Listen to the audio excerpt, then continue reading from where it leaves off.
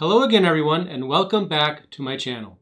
In the previous video, we took a look at installing CentOS. I installed it on this Lemur laptop right here.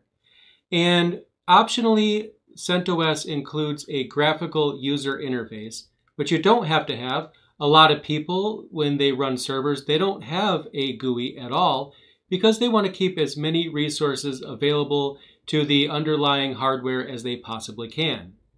But since we do have that option available, we may as well go over the graphical user interface, which is what I'm going to do in this video, in this part 2 of my CentOS series. So let's go ahead and dive right in. All right, so here I am logged into the default desktop environment of CentOS.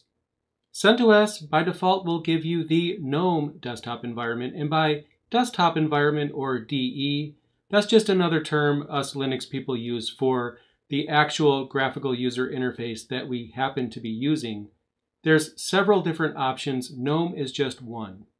Now, it's beyond the scope of this video to show you the different desktop environments that are available. I have other videos on my channel that'll take care of that.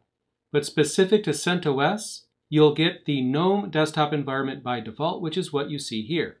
As I mentioned earlier, in most cases, when you run a server, you won't have a desktop environment at all. You want to keep as many system resources available to the applications that you are serving as you possibly can. In this series, we are going to focus more so on servers, which is where CentOS shines, but depending on your use case, maybe you do have a use for a desktop environment. Now, if you haven't used GNOME before, when you first check it out, it might seem a little weird to you. You don't have a panel or a taskbar or anything like that, but you do have this little activities overview button here at the upper left. If you click on it, you get what's called the activities overview. And here on the left, we have the closest thing to a panel that we have in the GNOME environment. Other desktop environments out there will have a more traditional layout, which may include a panel at the bottom of the screen. The applications that you see here on the left, those are actually favorites. That does not represent all of the applications installed on the CentOS system. To see all of the applications, you can click on this button right here, Show Applications. Now here we see all of the applications that are installed on our CentOS installation.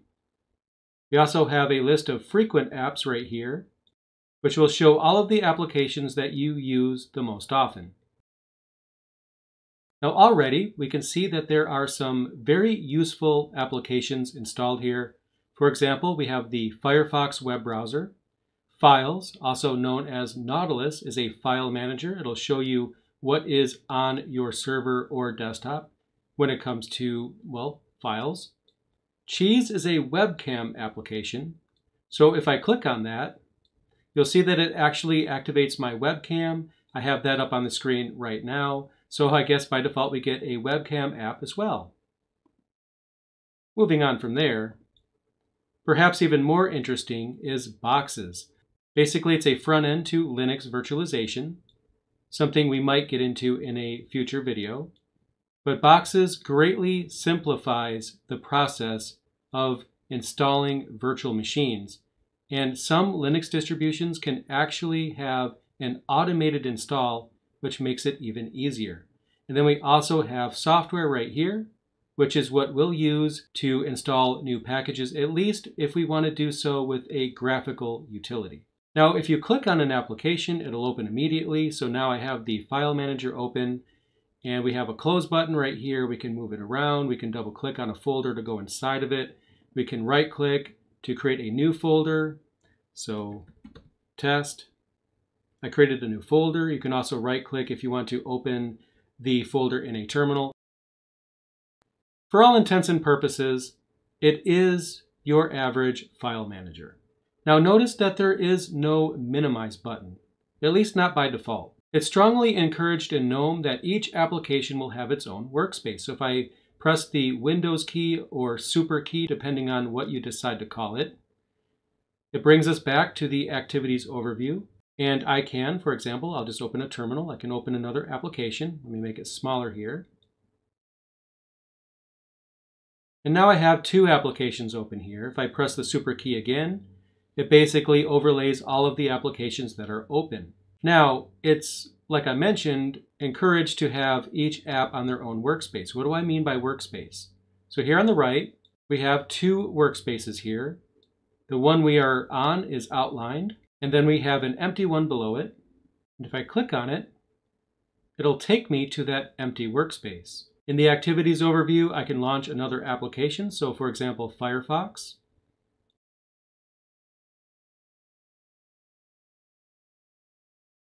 And here we have the Firefox web browser. If you've ever used Firefox before, well, you know what to expect. But now we have our browsing happening on one workspace, and then we have some utilities here on the first workspace. That's basically the main benefit of workspaces in general, is that you can split your applications into different subjects. So for example, here I have, like I mentioned, utilities. And then if I go back to Activities Overview, I can switch back to the browser. To make things even easier, you can hold down the super key and press Page Up to go one workspace up. And then you can hold Super and press Page Down to go down a workspace. So you don't actually have to go into the Activities Overview in order to switch between them. Now I'm going to open another File Manager window here.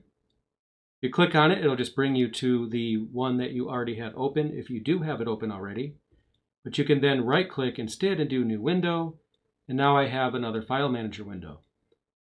And what I like about Activities is that if you press the super key, you see all the applications that are open like I mentioned, which is especially useful if you have a window hidden behind another window. So where'd my File Manager go? Well, there it is.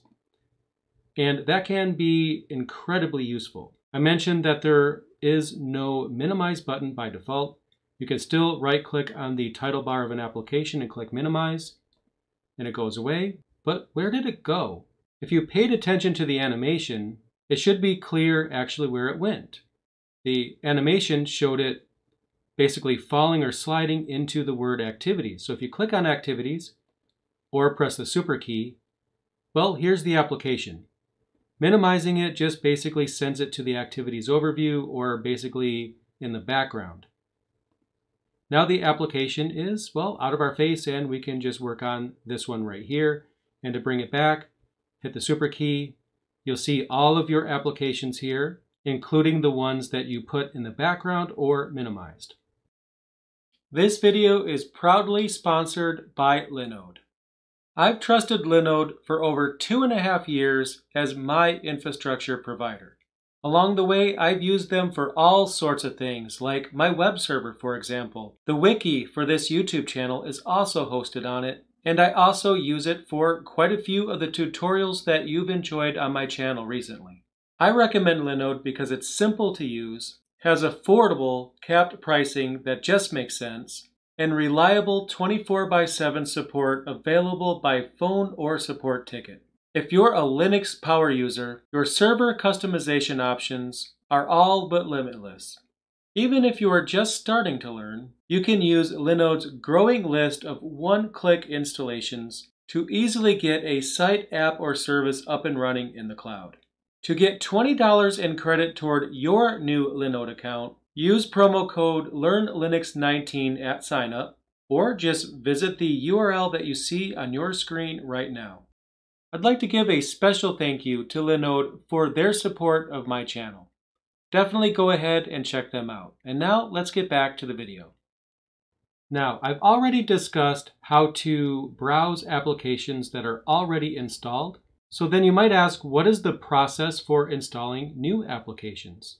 There's two ways of actually adding applications. There's the concept of package management, which refers to installing packages via the command line, something we'll get into later. There's also a graphical utility, which is called GNOME software, or more simply, software. I'll click on that. And here we have the actual utility we can use to install new applications. I'll click Let's Go Shopping. And we have some default categories here. So for example, I'll click on Developer Tools. You can see that we have a few here. So if I wanted to install IDLE 3 for Python development, I'll click on that. Click Install.